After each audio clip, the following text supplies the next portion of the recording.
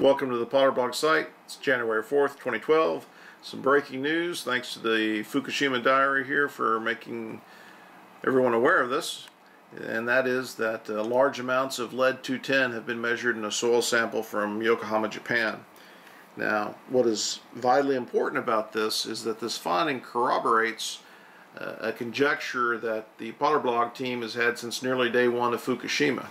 And that is that short half-life radiation coming in the fallout from Fukushima correlates to longer half-life radiation fallout products. In essence, where this lead-210 is coming from is from radon-laden groundwater in Fukushima, Japan, that is being industrially expelled as steam out of the ground via the action of groundwater hitting hot corium in Japan. Now, we first reported that we believe this was happening back on August 20th when we released this video, and there's a quick shot in here of where corium is going down into the groundwater, and as the fissioning corium hits the groundwater, it steams it up. Now, Japanese groundwater is naturally heavily radon laden, and oftentimes even more so after earthquakes. Now, these radon products that come out of here have a short half-life, and so let's look at this real quick. Here's the half-life of lead-210. It has a 22-year half-life. This is the longest half-life step we run into in terms of human years in this fallout. Now, these lines here, the heavy lines are the more probable routes to generate 210.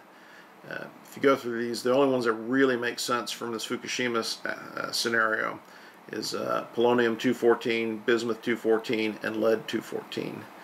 And these are the daughter products of radon-222, the thing that's often poo-pooed by people who say, oh, it's just radon in the rainfall. Well, yeah, it's radon being industrially released out of the groundwater in Fukushima.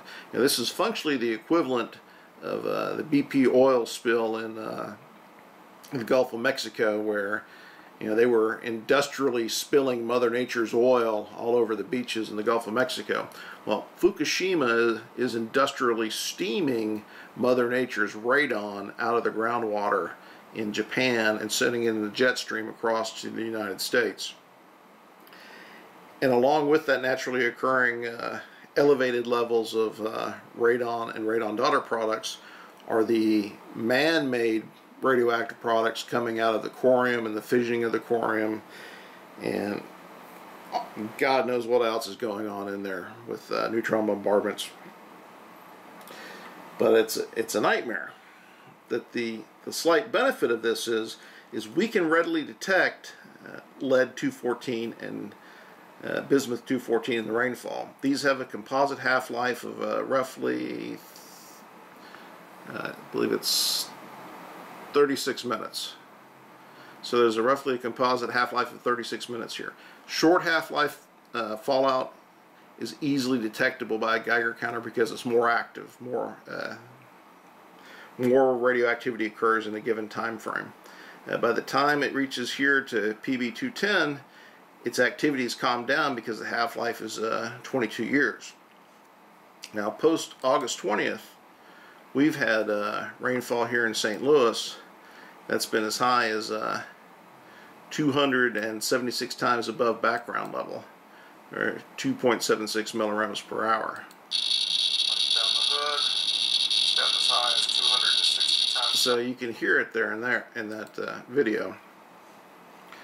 Now, so this is direct corroboration of what we've been saying all along and what we've described as been happening in Fukushima. Now, this test was performed by an environmental scientific group out of the UK. This is from a soil sample provided by Dr. Chris Busby. He's a controversial figure in his world, probably because he wears a funny hat. But the analysis itself is from a group that I think can be unquestionably stated as above board. So what we have here is basically a Rosetta Stone that allows us to determine PB210 ratios.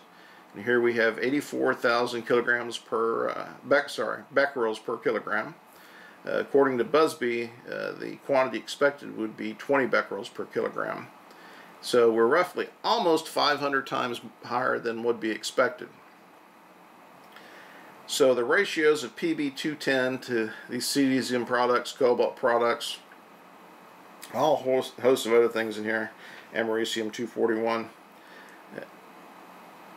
We now have a sort of a direct Rosetta Stone where we can take the PB lead 214 and bismuth 214 counts we get with a Geiger counter and determine what the equivalent amount of lead 210 this would decay into, and then